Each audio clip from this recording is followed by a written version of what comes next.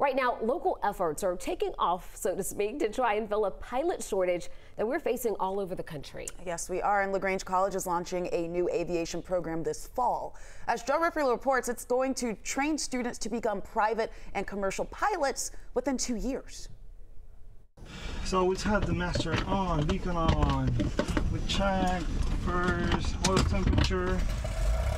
Originally, I had planned on going to law school. That was my track, took the LSAT, did all the stuff. Now, Hannah Godfrey is shifting gears. She wants to trade the courtroom for a cockpit. All right, let's put a headset on. Okay. Almost unreal, honestly. Every time you fly, it's kind of like this isn't happening experience. You know, you're on the ground and you're looking out the window and it's just like, how? She plans to chart a new course as a pilot. A pair of signatures and a pair of scissors cements a partnership between Florida-based Paragon Flight Training and LaGrange College. Aviation right now is about as hot as it can possibly get. Flight instructor Jeffrey Wolf says FAA-mandated retirements at age 65 are causing private and commercial pilot shortages, sending demand for new pilots soaring.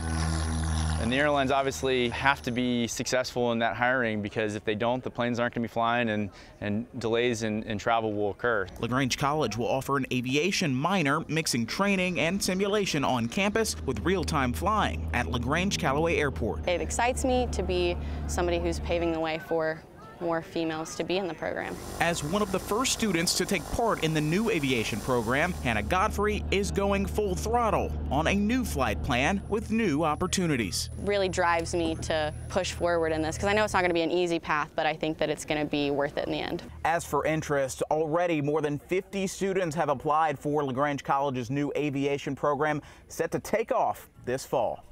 In LaGrange, Joe Ripley, 11 Alive News. I want to see Joe get behind the wheel of the pilot and take off.